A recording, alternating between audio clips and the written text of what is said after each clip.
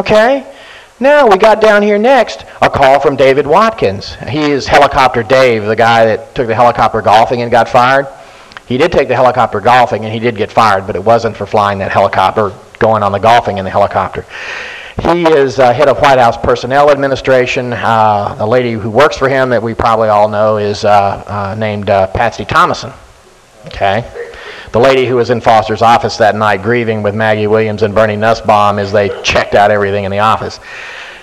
Right after Burton calls Gavin, Watkins called Gavin. About the same time, he received a call from another White House staffer identified as David Watkins. As best he recalls, Watkins also inquired about the weapon and to the best of Gavin's recollection informed Gavin that he was a personal friend, so on and so on. So the first two questions out of these two White House heavies' mouths when they call the park police after learning of the death is, tell us all about the gun.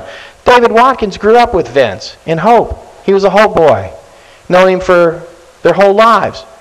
You call up to check with the cops about the death? Tell me about the gun. Who owned it? What's the registration? I need to know right now. Figure it out. Next one.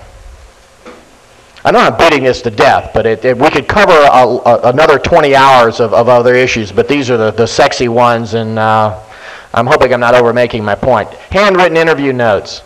David Watkins, number 3, also asked about weapon. Down here, oh yeah, this is Gavin typed these up that night. Burton was very concerned about the registration of the weapon. They asked several times. Give me a break.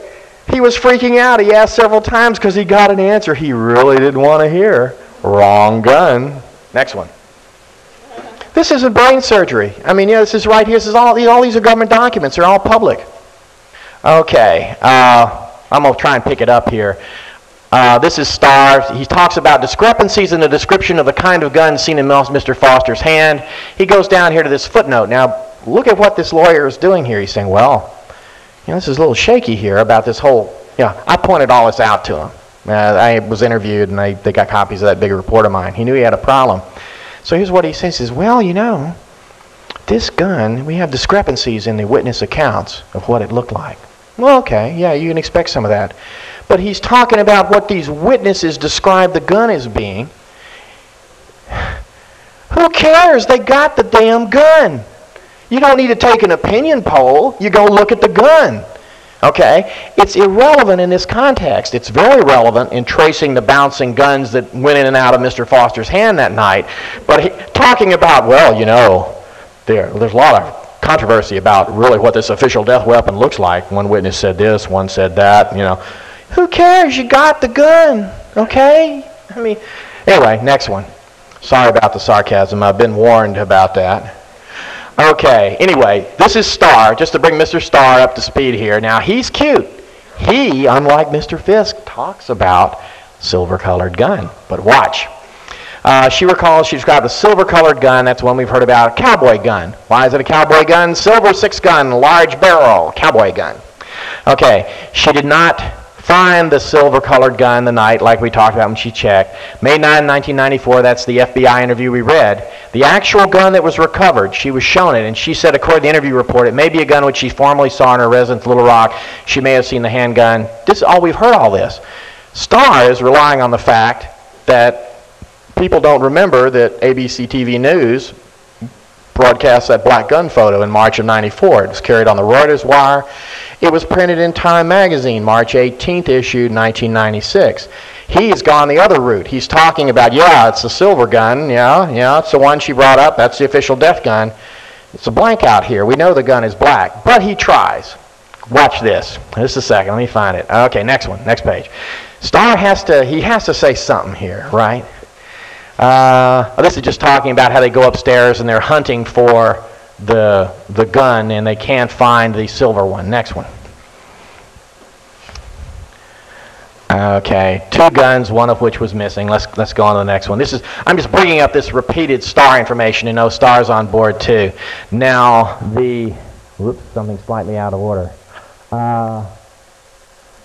But maybe we'll see this in a second. What Starr says in his report, and I may have left out this view graph, he says, when she saw the gun at the interview, the one where, was she shown a silver one when it was supposed to be black, or was she shown a black one and did she say it was silver? What Starr has her say is that, when she was in that interview, she remembered the barrel of the silver-colored gun that she brought up from Little Rock looked a little bit lighter in color than the barrel of the totally black gun. Okay? It's just nuts. Oh, by the way, she was on Prozac. She gave a long interview, and they had her on Prozac for about 10 months at that point. Okay. Okay. This is the final little tidbit on the gun. This is to the lead park police investigator at the body site. He's under oath. When you first saw the body, can you describe which position the hands were in? He doesn't want to lie, so he says, like this. Well, the questioner is not that stupid. You are indicating palms up.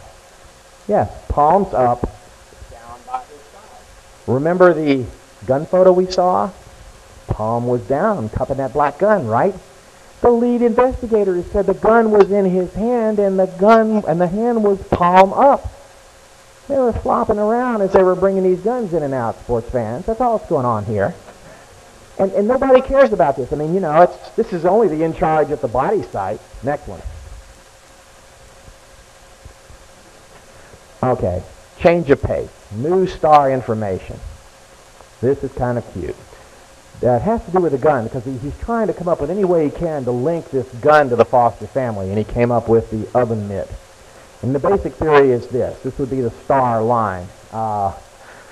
Vince Foster got that gun from home that we've all heard about. Of course, we know it's the wrong color or whatever. And he had to sneak it out to his car. So he went down to the kitchen, and he found an oven mitt. And he took the oven mitt back up to wherever that gun was kept, and he slipped the gun in the oven mitt. And he put the oven mitt in his glove compartment.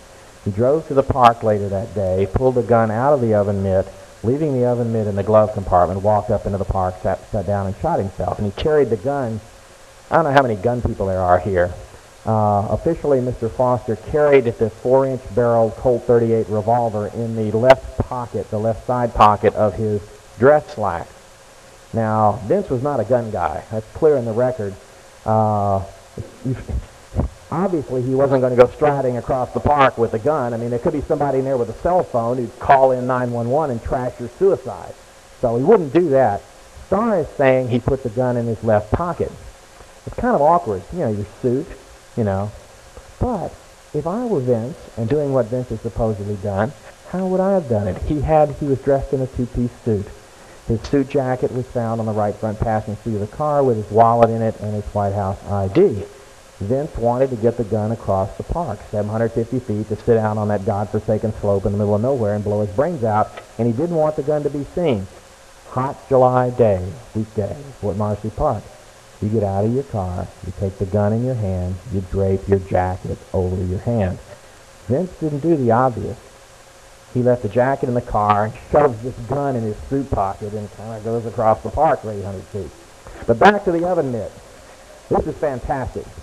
First of all, bottom line, there is no chain of custody on the oven mitt. Starr says the oven mitt was in the glove compartment of the park that night. We know there were photos taken of the front seat contents in the park that night. Those photos are so bad in the record we can't, I mean, they could show a pink chimpanzee. We don't know what they show. Starr does say, well, we got a picture of the oven mitt the next day at the CIB impound lot at Anacostia Station. I'm going to show you that picture. It's pretty crummy, but it is a picture. My point is, number one, I don't think this whole oven mitt thing is believable. But let's say it is believable. Based upon the information Starr tells us, it's worthless. And the reason it's worthless, even though you believe it happened, is because guess what? There is no chain of custody. The oven mitt was in the sole possession, according to Starr, of Bill Kennedy, another Rose Law Firm lawyer, worked for Mr. Starr in the White House. He had it in his possession for 10 months when he thoughtfully handed it over to Starr 10 months later. So even if it was there, there ain't no chain of custody. Now, let's... Oh yeah, this says that. Mr. Kennedy maintained the contents of the car, not been taken into evidence by the park police. You're the park police. You open up the glove compartment. We'll get to that. This is oven mitt, filling the whole damn glove compartment. You don't take it into evidence. You don't ever mention it in any of your reports. It's stranger than fiction. Kennedy hands it over. Oven mitt. Okay, let's go. Oh yeah, and then 2 and 3 years later, 95 and 96, the two park police investigators are interviewed, and they go, oh yeah, I remember it. It was there. But let's see what happened earlier. Next one. I mean, I don't want to treat this man's death lightly, but some of this is truly Keystone Cop stuff. Okay. Dr. Lee of OJ fame, he found a hunk of sunflower husk in the left pocket and a sunflower seed husk in the mitt, so they're linking the mitt and the gun that way. Also, Lee did apparently a gas chromatography run on the inside pocket, got a little lead, got a little antimony and lead in the mitt.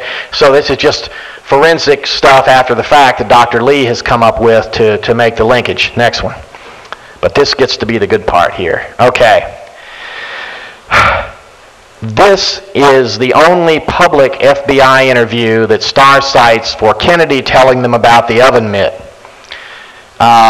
It goes in here about where the car was for all these months. Kennedy retrieved miscellaneous items from the vehicle. He described the car as being trashed with family junk, M&Ms, plastic cups, class notes, CD player, shoes, Ray-Ban sunglasses, books, etc. This interview that Starr cites for the existence of the oven mitt doesn't mention the oven mitt. Starr cites one other FBI interview of Kennedy. I don't know what it says because it, for some reason, was not made public. Next one. Gets better.